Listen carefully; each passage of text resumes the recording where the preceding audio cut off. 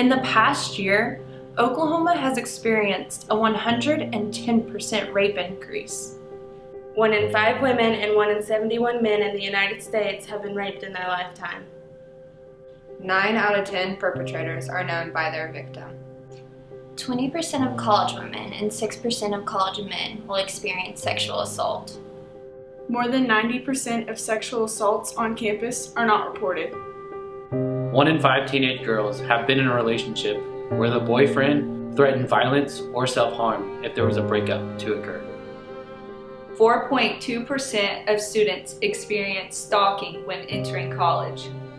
1 in 3 women and 1 in 4 men experience some form of physical violence by an intimate partner. 1 out of 5 murder victims in the United States were killed by an intimate partner. Oklahoma is ranked 3rd in the nation for women killed by men in homicides.